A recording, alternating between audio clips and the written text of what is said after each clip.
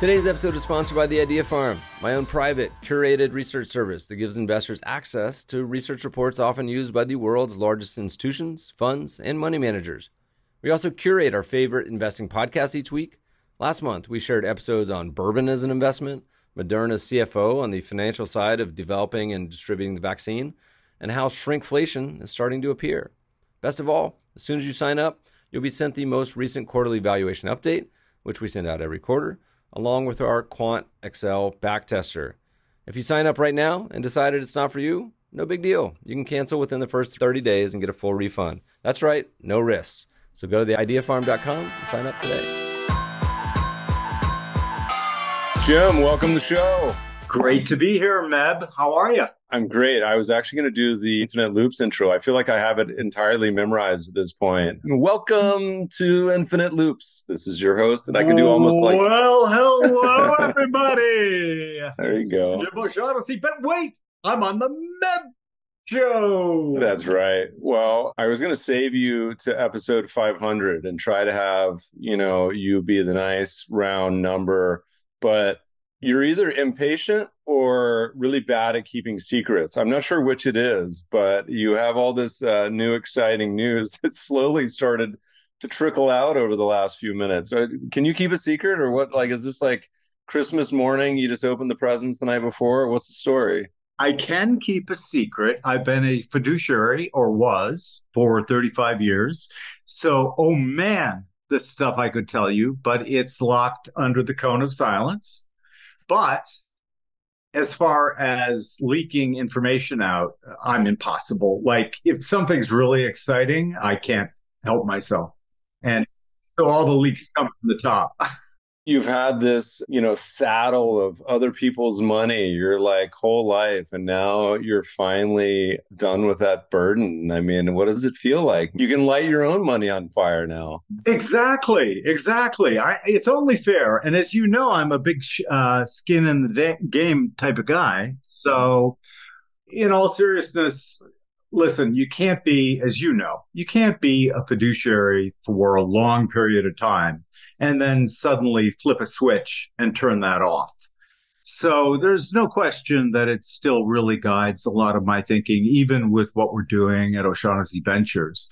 But honestly, I think it was good training, right? Because it tempers enthusiasm. It makes you seek out information which is contrary to your thesis. You really get trained in trying to figure out, it's like I used to say, all stocks should be considered guilty until proven innocent, right? And kind of the same thing here. You want to look for, I'm very enthusiastic about what we're doing, obviously. I wouldn't be doing it. But you also want to be aware and cognizant of the things that can go kablooey, because they do. And usually at the worst possible time. In that regard, Murphy was an optimist. Last time we chatted, I was like, well, maybe Jim's going to take a little sabbatical. I don't know, play golf in Florida, at least take a little downtime. But it wasn't even like skip a beat, man. So for the listeners, you can kind of correct me here, but I kind of put from what I know, your career, maybe like three main acts, right? There's the young Jim, incredible hair, taking over Wall Street, publishing books, going on Oprah, and then starting an internet company right at the peak of the bubble, selling that company, then doing your next version of O'Shaughnessy, selling that company, and now this third act. But maybe there's an earlier origin story. You want to give us a little bit of like this third piece? What was the inspiration for this, man? So it sounds very woo-woo, but I've always kind of believed that you can write your life into existence, in a way of speaking. And that's exactly what I've done. If you're watching this, do you release in video as well, or do you just do? Yeah, as long as you and I don't embarrass ourselves, we'll put it on YouTube. But I'm surrounded by nearly 100 journals in which I started keeping when I was 18. And I kind of thought of my life that way, like a play in 4 acts. And I admire your intuition to say Act 3, because that's what this is. I started thinking about this, a long, long time ago. As a fellow quant, you will immediately understand one of the things that we face as quants, right, is our data sets are virtually identical, right? We're all using pretty much the same clean data sets to run our tests on, et cetera. And one of the things that I really was interested in as machine learning and AI started to come online was I was thinking, and my thesis was there is a lot of data that gets discarded from the traditional quant methodology. And I thought, kind of thinking along the lines of Claude Shannon's information theory, that information, to be real information, it has to be something new. Yeah. I think he joked that a political speech carries zero information, whereas a poem is filled with information. And so I really wanted to figure out a way, how could I do that kind of research within a company, et cetera? Well, that led to a bunch of other things that I always wanted to do and obviously couldn't do because I was running O'Shaughnessy Asset Management. So it was kind of like, I don't know, maybe a 7-year build as I started writing out, for Act 3, here's what I'd really like to focus on. And pretty much you'll see it if you go to osv.llc. The verticals that are there are the beginning. There'll be others, but those are the ones that I really wanted to focus on because they're going to be a lot of fun, which is something that I kind of insist upon. I want to really be animated by what I'm doing. But these have been things that I have been fascinated by for years. Cool. I mean, pretty soon you're going to run out of O'Shaughnessy variations of the name. You had, what was it? O'Shaughnessy Capital was the first, or no? O'Shaughnessy Capital Management was the first. I'll tell you the story about that. So when I formed that in 1987, 88, everything was in meat space, right? So literally the brochure for that took, 6 months. And I actually went to a marble quarry to take pictures of what I wanted to be on the cover of it. And then you had to hire a design shop to do it. And you went back and forth and it took forever. But when I was trying to name it, my wife and I were talking and she's like, what are your potential names? And I started listing off some of the names. And, honestly, most of them were horrible. Think whatever we thought was cool way back in 88 or 87. And those were a lot of the names. And she looks at me and she goes, Chim, what did every major financial house on Wall Street, the big ones, when they were formed all that time ago, what were they named? And I went, well, they were named after the partners. She goes, and why was that? And I said, well, because they had to demonstrate that not only was their own money on the line, their reputation, their name was on the line. And she goes, I think you just answered what you have to call your company. And I'm like, I love it because as you know, I'm a burn the ships kind of guy. I go all in on everything I do. And so putting my name on it puts me at risk in terms of reputation, in terms of all of those things, and it focuses the mind. Yeah. Well, I like it. We're somewhat running into an issue recently with my company name, which actually preceded me, but there's like 3 or 4 variants. And so we just moved in this new office in Manhattan Beach. You have to come see us next time in LA, down by the water, take you surfing. We'll take you out for a meal or a beverage. But we put up sign, Cambria, whatever. And people kept coming by and they said, Cambria, the hotel company. And I said, well, no. They said, Cambria, the granite tabletop company. Because we had mulled wine. It was like a holiday thing. We had mulled wine and cider with whiskey if you wanted it. And they kept coming by. And I said, the bad part is that nobody knows who we are. The good part is we get free advertising from these other companies. So they get the name behind the sports. One of them is very heavy advertiser, but nobody knows what they do. So we considered it, but it makes sense to go the route you did. All right. So O'Shaughnessy, hard to spell, but easy to remember. Sold 1, sold 2. And here we are now with this new vision. You wanna give us the reveal? Tell the listeners what Jim's got in store, because it's a lot, man. So the reveal is that I have for quite some time been thinking that kind of all the old ways of doing things were or are collapsing. Old models for business that used to work no longer work because of innovations and advances in technology and whatnot. And so I started thinking about it and named it the Great Reshuffle, where we are kind of at an inflection point where everything is changing rapidly. And some people are having a hard time tuning in to those changes. Bucky Fuller had a very charitable way of talking about people who like hate the new, right?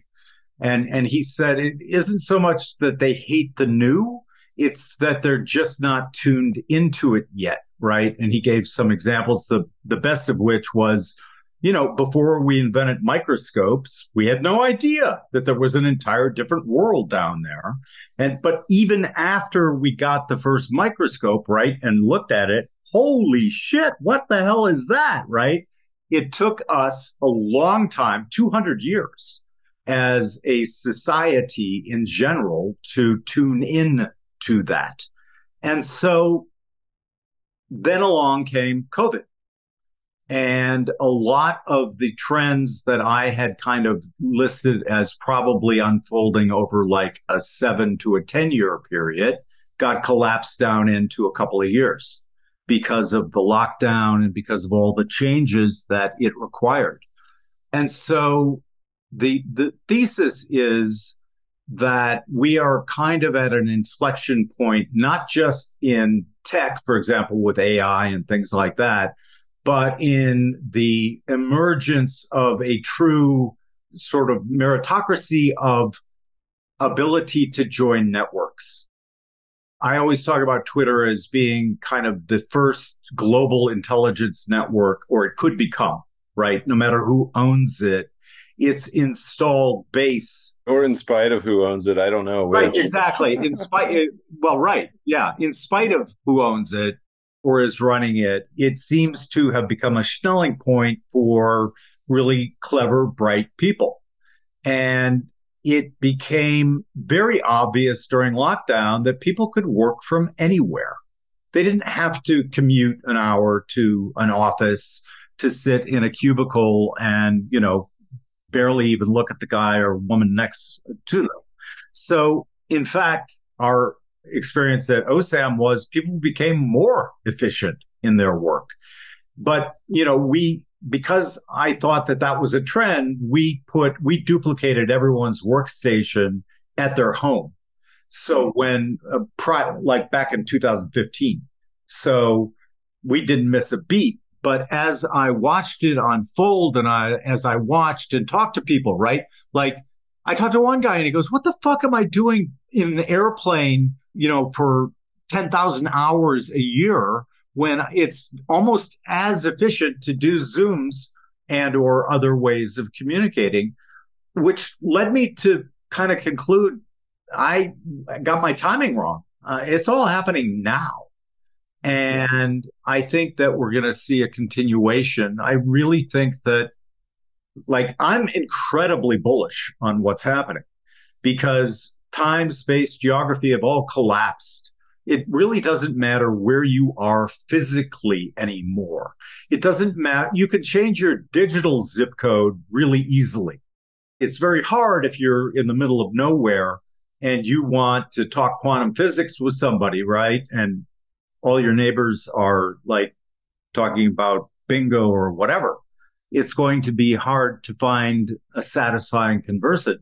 Now we have the entire globe and it has shrunk down to a point where I believe that because networks are going to be more loose, i.e. old networks, right? Like the old boys club, right? Or old girls club. It depended on where you went to school. It depended on, what neighborhood you lived in, what your social class was, all of those things. I think that's all gone. And one of the things you're going to be able to see is much greater cognitive diversity and the allowance of letting people who've got great ideas into a looser network. And right now, as we're talking, that is actually happening. Well, it's funny, your most popular tweet, do you know what it is, by the way? No.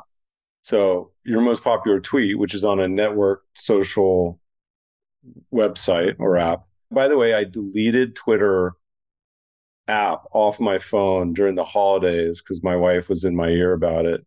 But the problem is you can still access it from a browser. So I need a separate hack to be able to take a little, say only Twitter may be on my desktop. Anyway, so your most favorited tweet, I think it was during the pandemic, but you were talking about how people can access, I mean, this hits all your themes, by the way, a lot of the free online coursework from many of the top universities. And I just re-downloaded it today. I was looking at all his courses and I was like, oh man, there's like 20 on here I want to take. I totally forgot about it. But it's such a good example of kind of what you're talking about. All right, keep going. I don't pay attention to like most of the metrics on Twitter. I think number of followers, for example, is a vanity metric and is meaningless because, if you've got 100,000 followers and 95,000 of them are bots, it's not going to help you. Or you work in quantitative finance and 98% are male. Right. This is the world we chose, Jim. It just is our reality. Maybe it's 93% for you, but for me, it's like 98%. So be it. But that point, that being one of my most favorite tweets, I think really illustrates what I'm talking about, right? The internet is taking away all of your excuses. And by that, I mean, you can get a first-class education for free, right? Look at what Patrick's building with Colossus. That is going to, a few years from now, be able to give you a better education than an MBA at a reasonably good college, I think. And we're only going to see more of that, not less. And in a digital world, this abundance of resources becomes everyone can access it. Everyone can take all of those courses for free. Everyone can listen to Patrick or your podcast or mine for free, right? Now, there are some that charge, fine, but the amount that are absolutely free, nothing barring you from finding that material, is endless. It's literally endless. And it's only going to get more expansive. And so I think that this affects like virtually everything. It affects how we educate kids today, I think, is really so archaic and based on an agrarian country or one going into industrialization, right? That is the world anymore. And there are schools like Synthesis School, for example. I'm very interested in them, where they teach kids how to think rather than what to think. And so, like, if you and I wanted to, we could spitball it, go back and forth, iterate, and we could probably come up with, I would bet, like an amazing year-long course all online. And at the end of it, the person would be as proficient in quant as you and I are.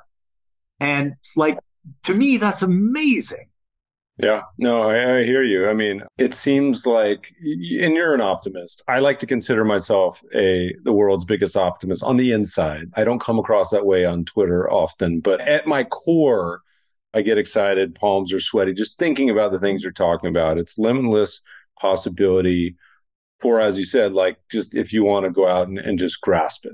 So you're at this point now, you kind of say, okay, we're at this confluence in time. I'm not just going to take a sabbatical and write another book, although you might. What are you up to? 4 now? 5? 4. Okay.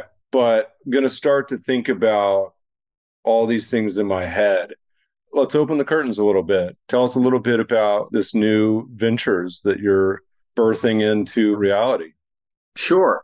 So let's talk about the one I'm probably best known for, which is investing. We started doing private market investing through our family office in probably 2006. or probably 7, and it accelerated when we had the global financial crisis. And I was thinking, gosh, my largest asset is tied to global long equities. I might want to diversify a little bit. So I love investing in private companies, all the way from the getting started seed stage through an A or a B round, and have been doing it since then. And so we thought, okay, well, let's make it official and get a broader reach. So we call that, all of our verticals are named Infinite because of infinite loops, right? So Infinite Adventures. And we say adventures because that was the original term for venture capital, right? When the guys were, they called them the traitorous 8. And it was a bunch of engineers who worked for Shockley to build transistors. And apparently he was not a great guy, right? He was a micromanager, very, very into himself, shocking, and wanted to take credit for everything. And the team wanted to continue as a team, but they wanted to leave. And they went looking for a company to hire them. And along came a guy, I can't remember his name, but he's like, well, why don't you just start your own company? And this is what's fascinating to me. This is the late 1950s. The thought of starting their own company did not even occur to them, because that was the era that big companies ran everything. We had big company, big government, big labor, etc. And the guy said, I'll fund you. It'll be an adventure, right? And so thus was born venture capital. But there's a second name that I like even more, which is liberation capital. That's what they used to call it. And I love that term, because one of the other things that's changing in this great reshuffle is this idea of, companies thinking of their employees as chattel or indentured servants. That is not going to work anymore. And people are just going to say, yeah, no, spyware on my company issued computer or phone. Yeah, fuck you. I'm going to go do something else. And this is concurrent with the ability that everything's much more mobile. Capital's more mobile. People are more mobile. People can work from anywhere. And so we're essentially in that vertical, searching out those great ideas that we want to find and fund. So up till now, so you've been doing this for a while, so you kind of got the practice of muscle memory of reviewing this. The process up to this point, give us a little light. Was it mostly just like friends and network? You see things come across your plate, you say, okay, this looks interesting. It wasn't necessarily like a very intentional outgoing process, or maybe it was, because this sort of like not preceded this idea, but it kind of laid the groundwork. Is that a reasonable statement? That's fair. But we had a pretty broad funnel just because of who we were. We luckily always punched above our weight in terms of people's awareness of what we were doing. So we started getting pitches for startups quite regularly, well before we even began thinking about, we should diversify into this space. And then, of course, Patrick, with Invest Like the Best, the funnel opened even wider, and then Infinite Loops, etc. So as far as that goes, the process was loose connections, right? So a friend of a friend of a friend said, hey, you got to check this guy out. He wants to start a long-short market neutral energy fund. And we would go and then run a process on, what we thought about the potential for the people, for the tech, for the thesis of the company, et cetera. So I would say that we had the added benefit of like thinking like quants, right? So if you're like me, you're always building algorithms in your head, right? Because you're trying to figure stuff out. And it's like, I think it was Wittgenstein who said, don't get freaked out about searching for meaning, look for use. And that's kind of the way my mind works. It's always either trying to figure out, is there a problem? If there is a problem, is there a solution to this problem? And I kind of build it algorithmically in my head. So thinking that way is very, very helpful when looking at private market, new ideas where we don't have a data stream that is neat that we can interrogate to see whether, buying stocks with the greatest sales gains works or not. But you do have enough what I would call semi reasonable data from your experience pattern of, being alive and doing what I've done for the last 30 years. And, kind of saying, well, let's build a heuristic around this, this, and this. So that helped us really narrow down the types of companies and people we were interested in working with. And I imagine that, and you can elaborate on this, but I imagine you had a sort of filter or themes that you may be particularly looking for. And I know you just talked to Cliff, which hasn't come out yet, but knowing Cliff, one of the things in his mind is often like looking at a lot like the private opportunities or hedge funds is like, you don't want the beta, right? You want the weird and different, particularly if you're going to pay up on the fees. So are there any particular areas that you were drawn to, or was it more sort of like you're open and just kind of, evaluated each on their own merit and offering or stance? Were you just like, I want to invest in emerging markets, or, hey, I'm only a trailer park guy, or space investments? Yeah, no. We were more generalist in terms of where we would look, but we wanted to find like, okay, is there something that needs a solution that doesn't have a good one right now? So I think of like Jeremiah Lowen's Prefect, which is basically building much better pipes for all the data that has to flow through companies. And like what was available kind of sucked. And so we did a deep dive and looking at what was available. And we saw that he was right. There was a huge opportunity. There was a huge need. There was no good solution currently that somebody could just take off the shelf, right? And so we found that to be very attractive, and that's gone very, very well. Other things like the long short energy fund, everything was perfect, except we got a clash of people wrong there. And as you know, in a hedge fund, if people aren't getting along and somebody leaves, that's it. The investor's money is the hottest of the hot money. Just for me, it's generally speaking, am I sufficiently curious about an area that I'll like dive into the rabbit hole and see what I find? And that animates a lot of our investments now and then as well. So looking at sort of the pie chart of infinite adventures, like what sort of percentage do you perceive will be direct company investments as opposed to like funds? Is it meant to be just depending on the opportunity? Is it meant to be 50-50? What's the kind of approach to it? Yeah. So funds will get some attention if for example, we just participated in a venture fund called Chaotic Capital. And we did that because we like the operators. They are very different than we are in that they love every single toy on the island of misfit toys. And we think that the most interesting stuff is going to, especially going forward, is going to be in the tails, right? It's not going to be in the main body of the distribution. Isn't that always the case, though?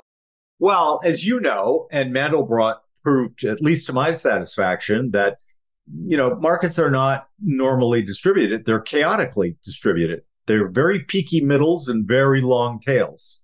And that's why the math for normal Brownian distributions sometimes really blows up in your face. Value at risk being the one that I love to hate on when it was all so popular. So here we're going to give you a single number, and that is going to cover every single possibility in terms of what you have at risk. And we all know that that was bullshit. And like when that was really popular back in the beginning of the 21st century, like I think you were in the same boat as me, just like people, you're absolutely wrong because you're not taking into account these really long flat tails. And so, that's kind of another thing that we're doing at O'Shaughnessy or Infinite Adventures. And so is the process formalized now? Like, so listeners are like, all right, Jim, I got an amazing fund or pitch for you. Like, how do you guys handle what I assume at this point is going to be an enormous amount of inbounds? Like, do you have a team? Like, how are you going to handle this? Yeah, we do have a team, and most of the funding through Adventures is going to be direct funding to a new company. So we're not going to do too many funds.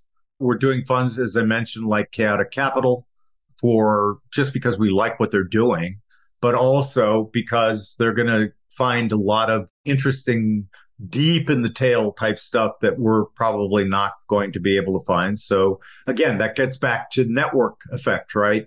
And now that we're in that network, we have access to their knowledge as well.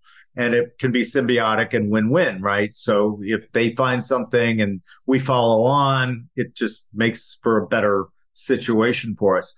Are we going to look at only, say, tech or only financial? No, we'll look at a bunch of stuff. We have a terms sheet that we just signed with a couple of brand new founders who are, tech geniuses. And they just came up with a better idea about how you could help boutique retailers get not only a national reach, but a global reach without having to hire the full staff to do it. So if we see something really interesting, we'll take the meeting. Yeah. You mentioned earlier the ones you looked at. So going forward, is it seed, Series A, Series B? Like, what's your wheelhouse? What do you want? Our hope for wheelhouse is seed and Series A. And, we'd like to lead on the seeds because we can take that people where they have to convince LPs that they're not batshit crazy. We can take those bets and they can't. We don't have an agent principal problem here.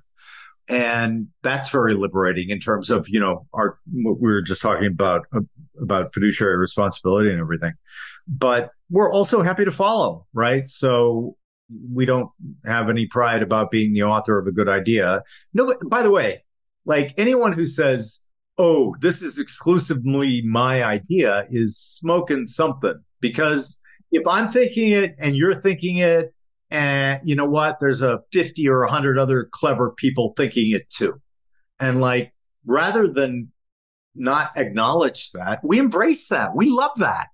Now, there might be 100 smart people thinking about it, but there's 100,000 thinking of all the reasons why it's stupid or dumb or will never work. And, pessimists sound smart and optimists invent the future. And so one of the things that we're looking for is the mindset of oh, we can do that. Yeah. And so that can be across industries. So, if you've got a great idea for, we were talking about before we came on air, wouldn't it be cool for guys like me and you if we could just press one button for our podcast and everything gets done? You know what? That's a great idea. And I'll bet we'll find that company a year or two from now, and it will probably involve AI. I mean, it's getting closer. And, we talked about this before, and this applies to public market stocks too, but it's even more impactful in the private world because you can't sell it even if you wanted to, which I think is probably a benefit. But we often say this is not a unique insight, but it's like the one insight that matters is investing in a lot of these private companies. You have the ability to 10x, 100x, because you're going to be holding them for a long time. And public market investors, really hard to do, to hold something for 10 plus years. And the VCs know this, I think, and it ends up being a huge driving force, certainly at the seed and A stage. All right, well, guys, email Jim with your ideas, not me. Not Jim either. If you've got an idea that you want funding for a company, send it to pitch@osv.llc. And if you are interested in other things we're doing, just send it to info@osv.llc and we will get back to you for sure. We got to save some time for the other three areas because right now we're on infinite adventures, which I love. But that's only one leg of the table. Yeah. So let's move on to the one that's gotten probably the most attention, which is the O'Shaughnessy Fellowships, which are kind of like a hybrid idea between the what Peter Thiel did, but mine actually came more because I'm a somewhat of a nerd and was reading the myth of Atlantis, and I found that one of the things Atlantis did was send out these 12 explorers, right, to see whether there was knowledge elsewhere in the world that they didn't know about and bring it back to Atlantis. And so I thought, I love that idea. Let's do the same, right? I think right now that there is an unbelievable amount of genius in our world. And in the past, geniuses born, live, and died, nobody knew who they were. They didn't probably even know they were a genius, right? They just looked at the world much differently than other people. And now that's disappeared. That again, this whole time, space, geography collapsing, we can find them and fund them anywhere. And I mean, so we opened this fellowship for, we're going to award $1,200,000 over the course of a year. It'll be paid out over the course of a year, no strings. So they don't have to sign anything with us. They don't have to promise us any IP or do anything like that, because we want to demonstrate through action, right? Show, don't tell. Show the world that there is an amazing amount of creativity and innovative thinking going on, especially among young people. Young people are getting a bad rap often, which I think is bullshit. If you just look, we opened the fellowships in the first, I think, 6 or 7 days, we had 410 applications. And Meb, we're not talking about like, I want to build, I want to think of a new franchise to sell food to people. Although that it might be interesting if it was healthy food. Meanwhile, like whenever we do the poll, which is like, if you could invest in any private company, it's like Chick-fil-A is always like the number one. It's like In-N-Out Burger, Chick-fil-A. Right. Yeah. And we used to have Sorry to derail you with no, it's okay. like Chick-fil-A. You just make me think of things we used to do. We used to have a joke portfolio that we called Eat, Drink, and Be Merry for Tomorrow You Die. And it was filled up, with gambling stocks, cigarette makers, booze makers, pharmaceuticals. And as you well know, it fucking killed it. It just every year was like first percentile. Top two French pharma sectors back to 1920, last I checked, were beer and smoke. So tobacco and alcohol. There you go. But, so like here are some of the applications. We got one from a guy who is working on open sourcing quantum computing. And his application came with videos of the seminars that he's run with all of the PhDs in theoretical physics, talking about how to do it. Another one is from a South African who wants to research mammal consciousness to see if we can port that over to machine consciousness. Yet another is I love this one. It's from a rocket engineer who wants to set up a course to train other rocket engineers so that we have the best rocket engineers in this particular country. Another wants to start the first venture capital fund in Somalia. So literally we are just bowled over. Here's another: build 3D human tissue for faster and better medical discovery without invasive procedures on actual living human beings. You can also do that, by the way, with AI. They call it in silico. You build Meb or Jim, you gene map us, and then you recreate us in silico and do all the unspeakable things to our avatar and see what works. But my point is, like, a lot of cynics were like, oh, he's just doing this for deal flow. Well, of course, we're going to invest in some of these things. But a lot of, I'm sure I know you're going to find, there's going to be an artist that gets this grant who he or she is going to be working on something really cool that is new in art. So not all return on investment is money. Like there is social return on investment, and I'm interested in that. And so I kind of take a stoic attitude, which is if I can't affect something by my actions, right?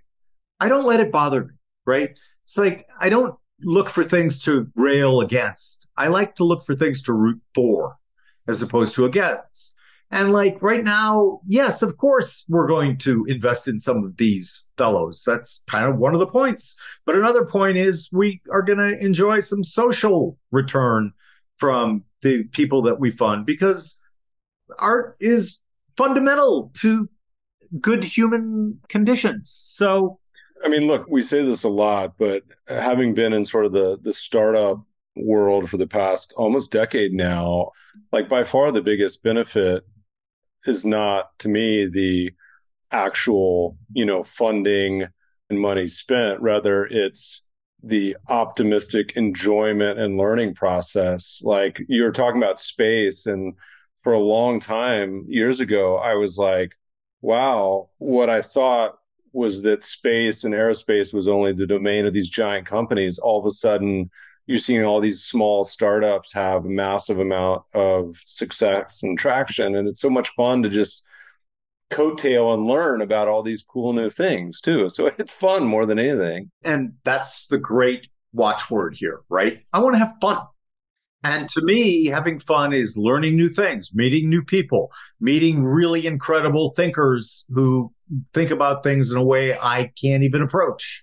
I mean, how cool is it that I get to talk to all these geniuses like all day long and listen to these incredible ideas that they have? So basically what we're looking for, and this applies to everything we're doing, okay? What we want is to be able to make a difference, right? So getting back to, if I can't, through my own actions, affect something, I don't let it bother me, right? That's kind of a stoic attitude. But if I can, then I'm going to try to go all in on it if I can. So, for example, Stability AI, which I invested in, which is an open source AI company. Why? Because I passionately believe that my grandchildren, I have 3 who are out of the oven, 2 coming out of the oven very shortly. So I'm going to have 5 by the summertime. And I don't want my grandchildren growing up in a world that's controlled by a panopticon, which only a few people, big, massive corporations decide what they can and can't use artificial intelligence to do. I think it's a public good that the world should have available to it. That's why I saw an opportunity. Wow, I can, through an investment, propound on the side of open AI, right? As opposed to closed. And so everything we're doing, we're looking for win-win situations, right? Because the zero-sum thinking really narrows your aperture to a point where you're only hurting yourself, I think. If you like mine, gimme, and that's crazy. If you open your aperture, you're going to realize that there's more than enough good win-win ideas that everybody can take part in, enjoy, have fun, learn something, gain experience, and at the end of the day, win. You're going to do, you said 12. Is this over like 5 years? So it's really simple, clean, and easy.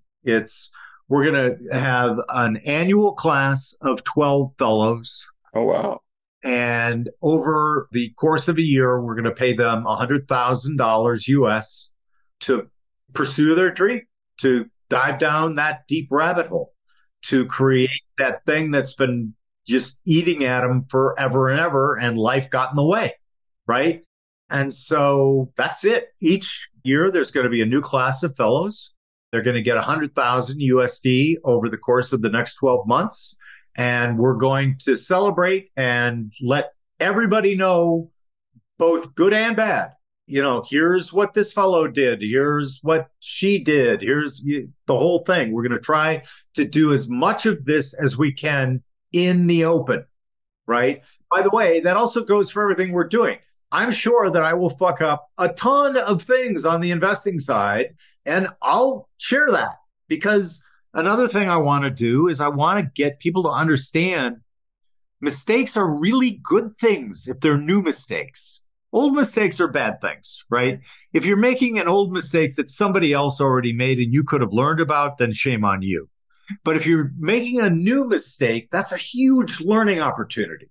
And I put a piece up that I wrote a while back, mistakes were made and yes by me. Like this idea, right, that younger people especially have, that everyone's like, oh, they don't want to be seen to fail at anything. I don't know a single successful person who does not have some pretty big failure in their past. It's sort of one of the big benefits of being a quant. You and I, we can look to thousands and thousands of failed positions, right? Of losers. I wonder how much of that like practice of just, and then trend follower. So I'm like double these little tiny cuts. And part of it, of course, is probably age too. But I imagine that it helps us become a little more thick skinned. I imagine. I don't know. I think so. And I think that also it's just this idea that I'm really into Shannon's information theory and what it implies about how we learn. And like embedded in that theory is like the true information generally comes from being mistaken. And when you understand that, you use it as a learning opportunity and something that upgrades your OS, so to speak. And so rather than to try to not do something because you don't want to be seen to fail, right? I fall down all the time, man. And like, I get back up. That's the important part. And like, oh, I guess I shouldn't jump on that really slippery rock over there. I won't do that again. But the point is, if we can normalize, and that's why we're going to do this publicly, right? If we can normalize the idea that we're going to screw things up for sure, and we're going to hopefully learn from those screw ups and then build on that body of knowledge that everyone can avail themselves of. And more importantly, they can also see, well, oh, look at that. He really screwed the pooch on that one. He's fine and he's doing something new and whatever. So the kind of transparency is really important to us as well. Win, lose, or draw, right? So another thing that we're doing is infinite films. Why am I doing infinite films? I've never made a movie.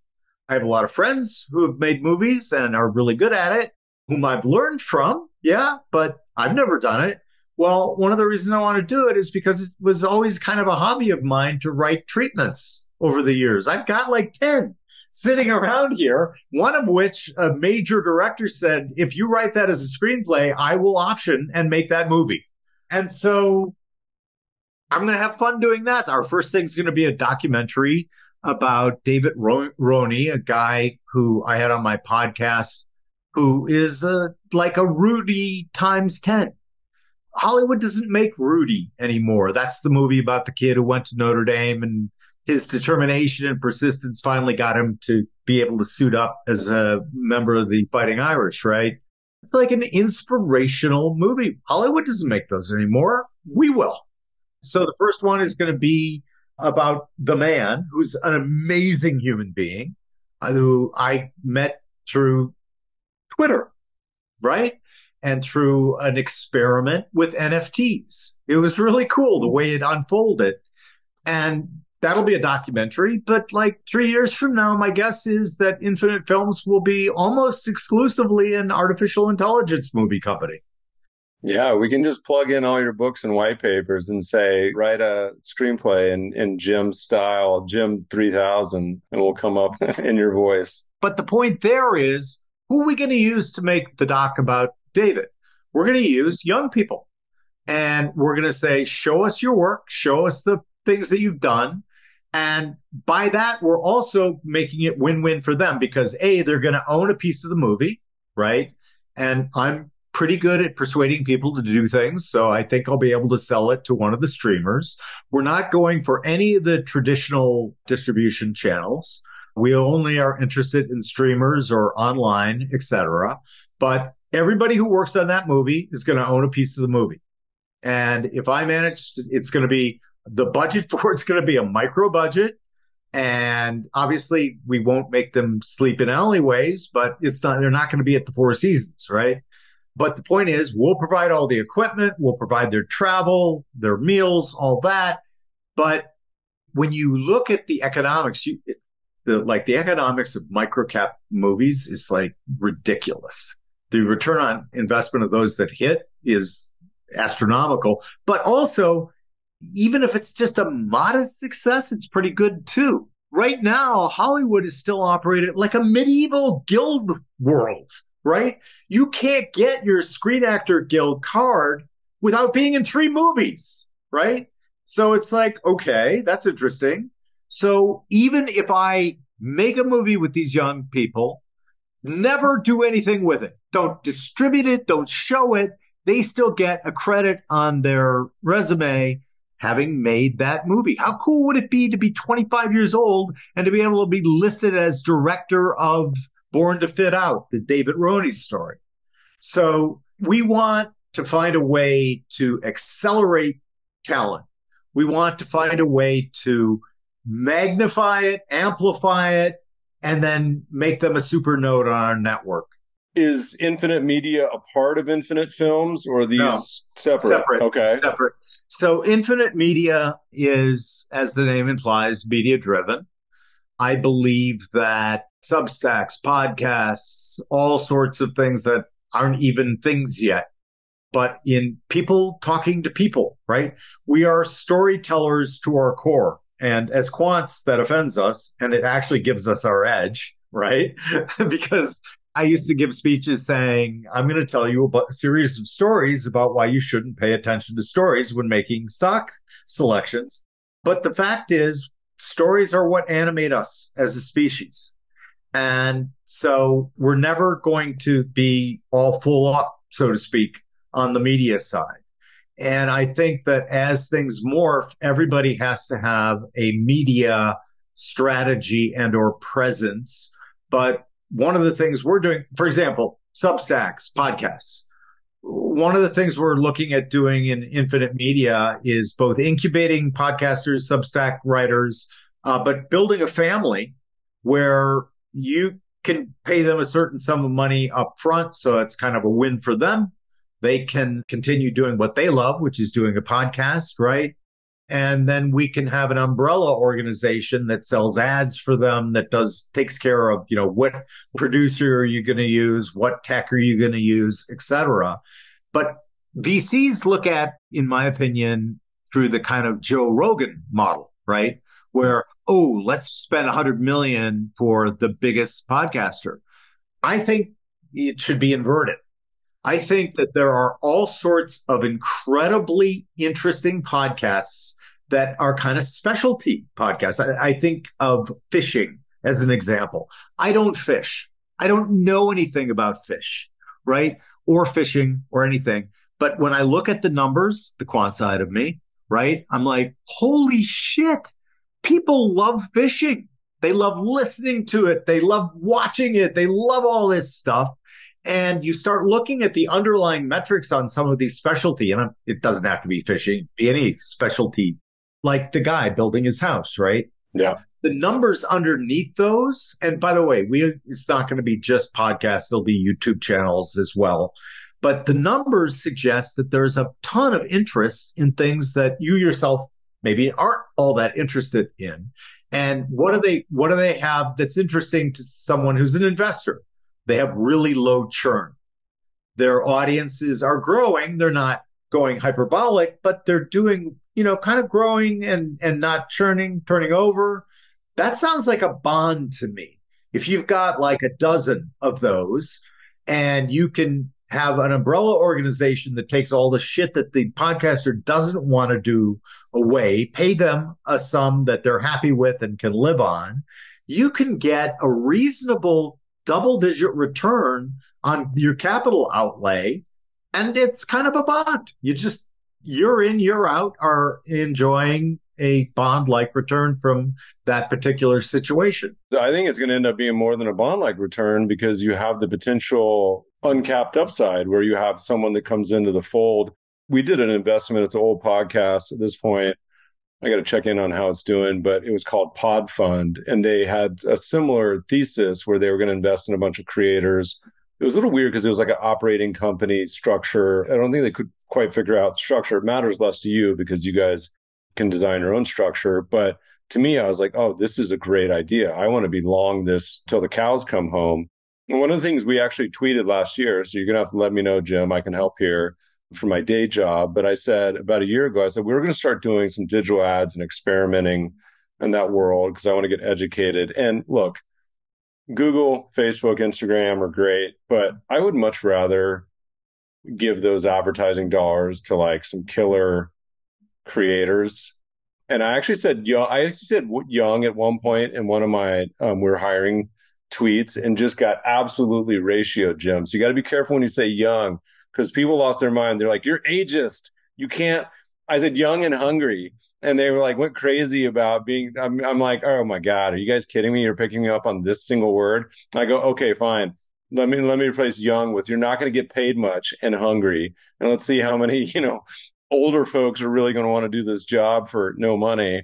But anyway, so I was like, I'd much rather this money go to real creators than to the Death Star of Facebook, where I see my advertisement and there's 30 comments where you're like, have fun staying poor, idiot, like whatever it is. So when you find these and you start funding them, let us know and we'll sponsor them. So awesome, because you took the words right out of my mouth. I would much rather find the creator, young or old.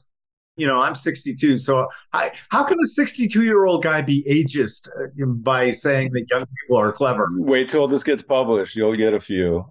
Hey, fucker, you Yeah. only young people. I don't really care about what people think about me. That's another nice thing. It's kind of like, all right, so hate me. But I like that. And I mean, to me, that feels a lot more tangible and interesting, and particularly, than it just going down Facebook or wherever. So, and kind of think of it as part of the Great Reshuffle too, right? So complex adaptive systems, man, all emergence comes from the bottom, not from the top for the most part.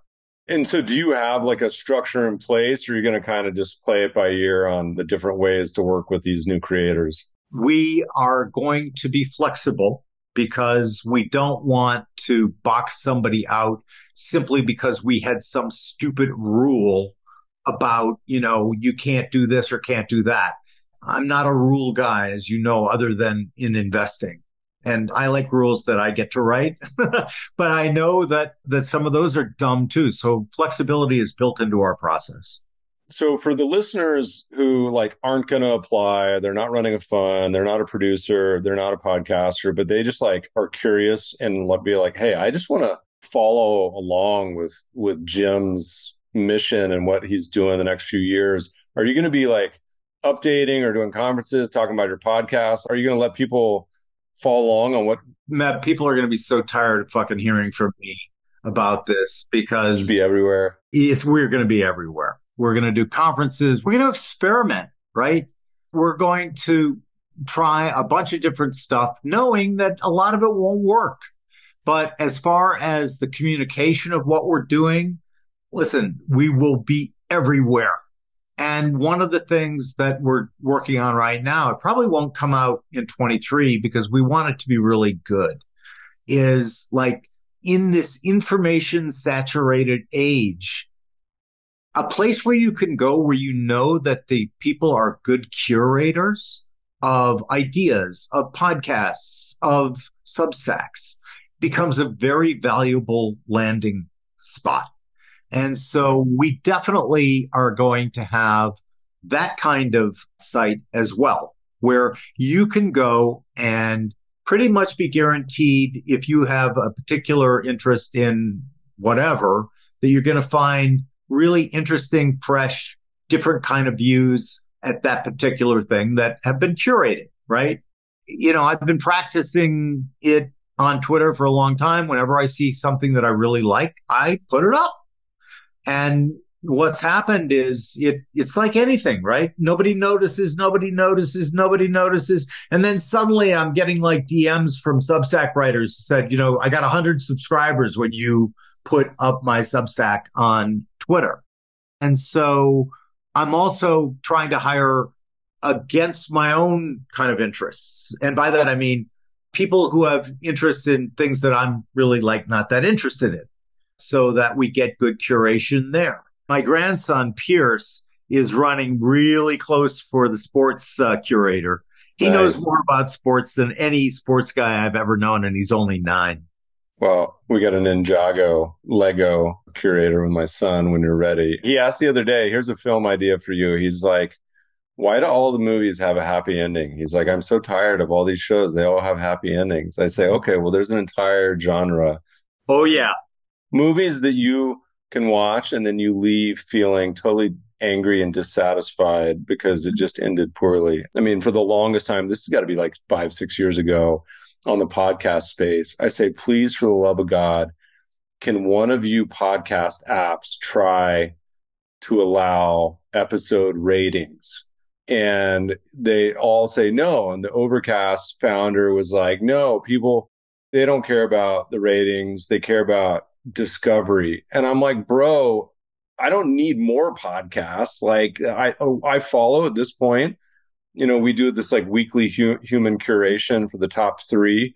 Yeah. We track 150 just investment podcasts, not even like just general. Like the last thing we need is discovery of new shows. I'm like, I want to hear the good episodes from the shows we already follow. And I'm like, why would one of you not even run the experiment and just try this out? I mean, like it's on every other app in the world. There's ratings on Uber. There's ratings on DoorDash, ratings on Rotten Tomato, ratings. Podcast apps, no. Like, who cares if it's a good show? Like, I have 500 episodes now. Like, where do you even begin? The beginning, what? There's probably 50 that are the best 50, but like, where are you going to find them? It's impossible. Anyway, rant. I'm at peace with this. I've moved on in my life. For a long time, I was very sore about this. Interestingly enough, we might have a solution for you in a couple of years. A couple of years, Jim. You got to work faster than this, man. Come on. You don't have enough going on. Look, you only have 4 verticals. I will get it for you, Meb, by next week. I promise. No, but similar feeling to yours, a rating system. And it can just be like, as you say, you have 500 episodes, right? Wouldn't it be cool if somebody could just pick up an app and say, what are Meb's 10 most popular episodes? And then listen to those. It will happen. We hope to be part of the solution there. Yeah, cool. Well, I think AIs accelerate a lot of these things we're talking about. I haven't even opened my notes of what we were going to talk about today, Jim. Literally, I had like a whole bunch of, we'll do a separate show on investing. But what I do want to save a little bit of time for, have we reached the end of the verticals? Do you have like 2 more hidden verticals you're going to reveal next year on? You're running out of categories. Yeah, no, we probably will have 1 more vertical, but more in line with that, what I just told you about the curation platform. And that will be fed by the 4. I said Twitter, chatting with Jim, nothing's off minutes. What's the weirdest question I can ask him? And we're going to have to skip over a few of these because the respondents took this literally, and some of them are just not safe for anything. So we'll do a few. Shauna wants to know how your Vikings are going to blow it this year in football. Uniquely. It's like a great artist. The Vikings are like great artists in that it has the signature of their particular style, but the painting itself is unique and different. That's what's going to happen with the Vikings. They're going to uniquely fuck it up, and it will be not the same as all the other times that they screwed it up, but that's why you've got to love them. One of the responses to the actual question was in the most spectacular way. Well, Dan McMurtry was on my show and he goes, basically, I've come to believe that the outcome of anything is basically the most entertaining one that is conceivable. So I like that response. He's focused on Bangladesh, India? No, he does 2. He's got a hedge fund, which he's done really, really well with. And he's got this Bangladesh VC that OSV is a limited partner in. He's killing it down in Bangladesh. Cool. I need to coordinate with him offline. All right. Another question. Tom Gardner. From my perspective, Jim's won at life with family and business. He says, do we think of new problems once our family is taken care of and keep the same level of generalized worry about the future? Or does it get better once Maslow's core needs are all fully accounted for?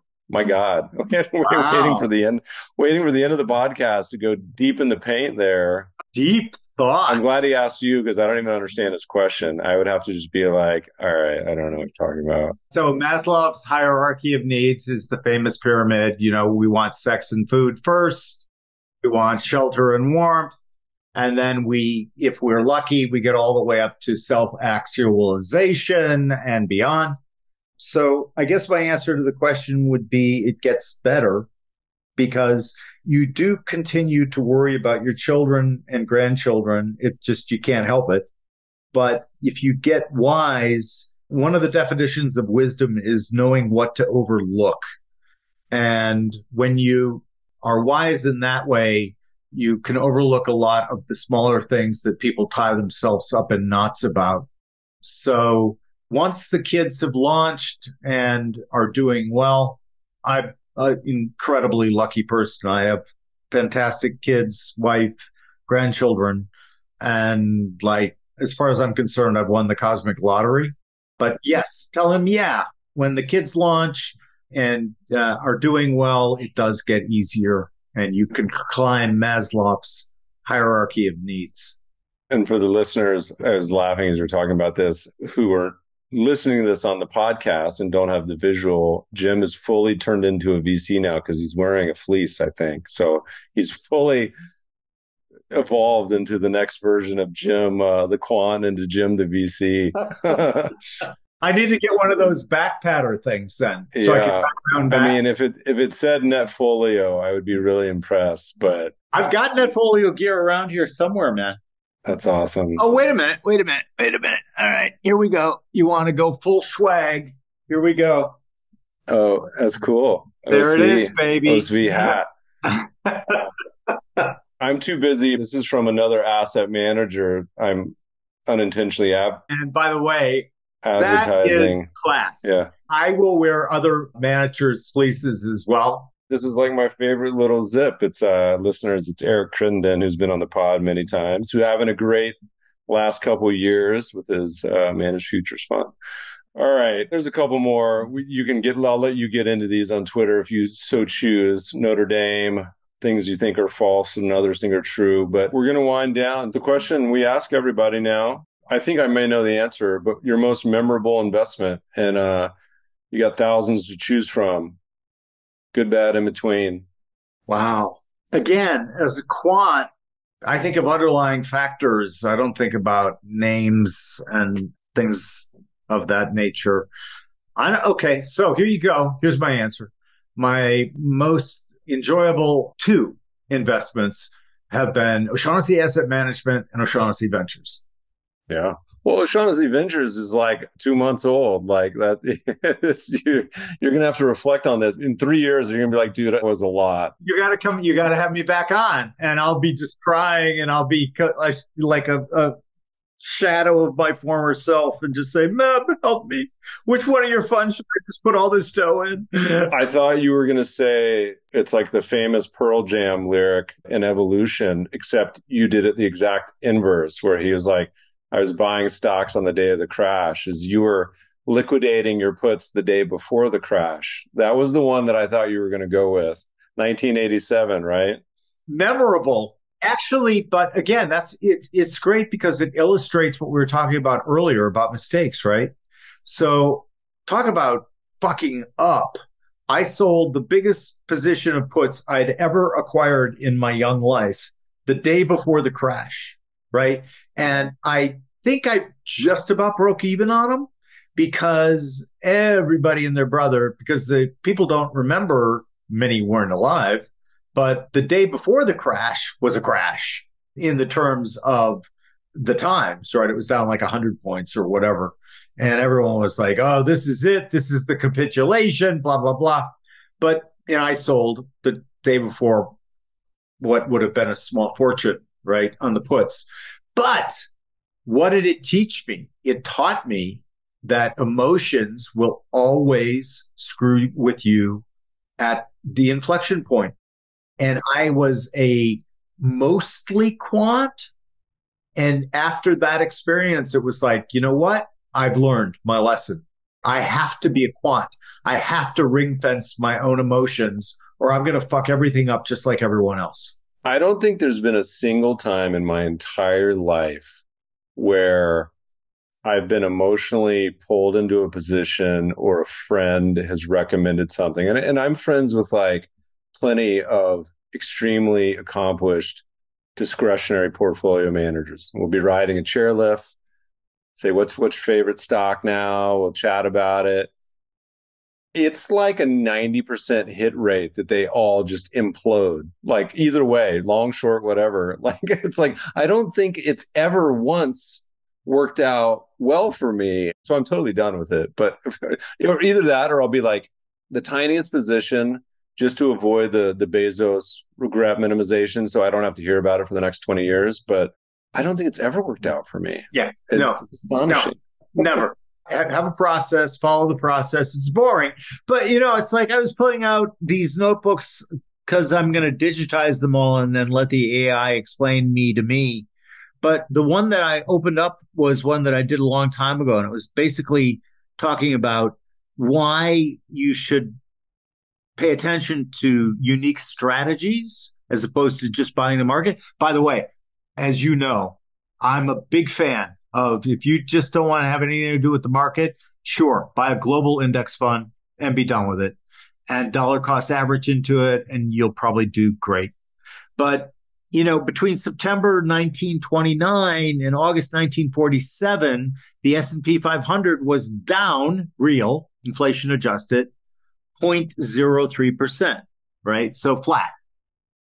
Over the same time period, if you bought simply the stocks with the best 6-month relative strength and some cheap factors, you compounded at 5.77. If you bought just the highest shareholder yield, you compounded at a little under 3.5%. And then a more recent period between March 1964 and February 1982, the S&P, same deal, down a scooch, down 20 basis points, compounded, real, inflation adjusted. Whereas all stocks where the EBITDA to enterprise value was the best, compounded at 13.5% over the same time period. Yeah. Annualized. By the way, there's a couple threads I've had in the past month that people actually, I think we may be at we have to be at close to the turn for US versus foreign and everything else. Because I've done a couple, my largest strategy is US stocks. So listeners, you guys know this, but I had one where I was like, I heard someone describe their investment strategy. They said they put all their money in the S&P 500 index fund. It's very boring. And I was like, look, I don't know what word I would describe, but I would not describe this as boring.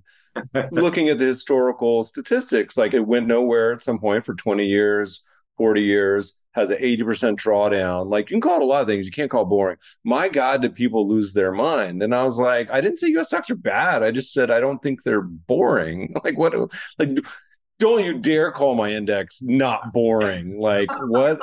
Like I was like, this is the most ridiculous thing I've ever heard of in my life. And then I had one last night where I was like, look, you can actually do perfectly fine taking US stocks off the menu. So you can invest in REITs, real assets, foreign stocks, bonds, global bonds, yada, yada. And you can match with a diversified portfolio, US stocks historically. And again, people are so angry. They're like, you have to include them. Anyway, I just remembered that you were mentioning earlier the steel company and business risk, number one stock in our shareholder yield strategy currently, steel company. Yep. So you gotta love it, man. You just gotta love it. You gotta love it. Jim, I love this. I got to go pee. This has been such a great discussion. It seems like you're living your best life. I'm super stoked for you and the whole Shaughnessy crew and family and friends. Look forward to hopefully crossing paths on some deals and ideas in the future. Best place to follow you now, the podcast. What's the website for the new venture? It's OSV Oscar Sam Victor .llc. And you'll find almost everything there. Obviously, infiniteloops.com is for the podcast.